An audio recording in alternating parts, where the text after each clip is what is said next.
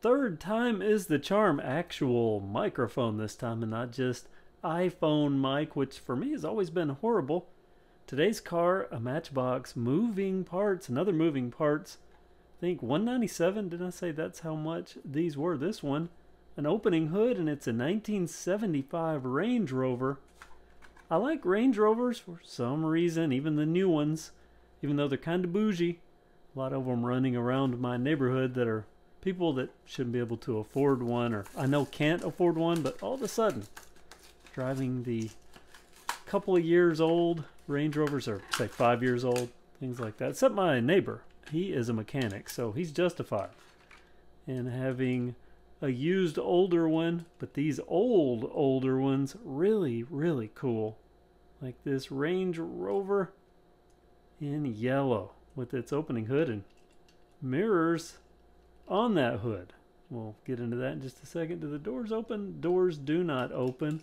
Wheels, silver, usual Matchbox truck looking stuff, but silver nonetheless.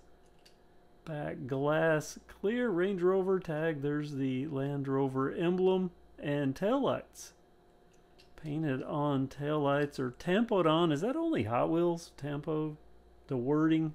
Don't usually hear people mention it on Matchbox, but there is a little painted gas cap and one imperfection in the paint right there that I see. Here's a little, assume that's a vent of some kind, but it is painted. The roof ridges like ruffles. Has ridges. There's that grill again. Let's look at the base before we get into the hood, which is opening easily. Me turning it upside down. Fairly detailed. Plastic base, the usual Matchbox wheels, metal body, and the interior. Nope, this is left-hand drive. So for, well, hopefully the US market, someone would have had this. The hood doesn't open very far, but it does open. And there, what you can see of the engine, there's a lot in there. You can't see. See if I can get the light a little better. But there's a lot in there. You know, I really like this. Kind of, I wouldn't say heavy, but not light. It's in the high side of medium when it comes to weight for a die-cast car.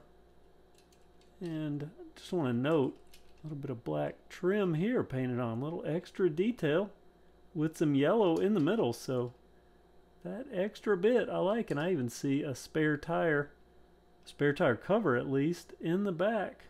Yeah, nice. Not bad at all. Well, can't even get, oh, what's that say?